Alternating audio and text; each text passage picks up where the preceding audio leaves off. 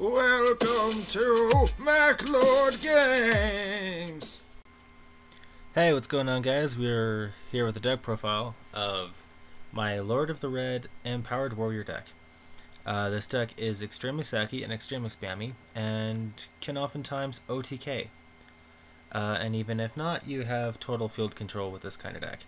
So, getting into it, we have 3 Noble Knight Artorigus, 3 Arnis the Empowered Warrior, 2 Blue Dragon Summoner, 3 Manju, 3 Terror Tiger, 3 Lord of the Red, 2 Advanced Ritual Art, 2 Chicken Game, 3 Empowering Armory, 3 Instant Fusion, 3 MST, 1 Night Beam, 1 Rhoda, 3 Upstarts, 2 Call the Haunted, and 3 Oasis of Dragon Souls, with 3 Nodin, 2 Castel, 1 Digust Emerald, 1 Ouroboros, 1 Gagaga Samurai, 1 number 101, number 103, number 106, number 52, number 82, number 86, and Tellarknight Del Tyros.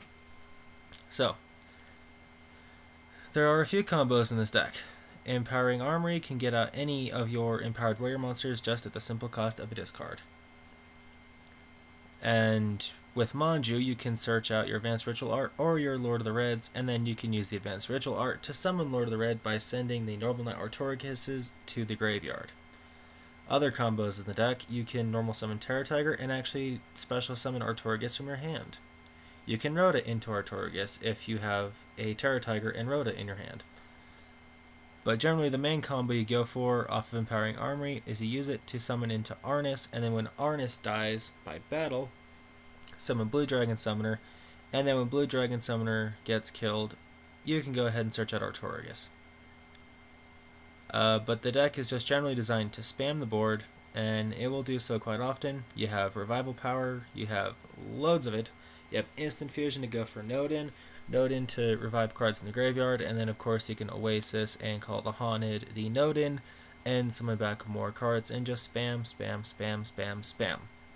As well as Empowering Armory will in fact give all your monsters an attack buff. The Artoriguses, the Arnis, the Blue Dragon Summoner. The only thing that doesn't get a buff is Manju. But Lord of the Red even gets a buff because it is a dragon. Lord of the Red is basically what makes this deck work, because of the simple fact that you can destroy 1 spell a turn and 1 monster a turn. Well, not spell, 1 spell or trap card a turn, and 1 monster a turn using its effects. And you can just go ahead and trigger your own shit extremely easily. It's a simple process that really is just devastating in general. So if you really want a fun, spammy deck, this is one for you.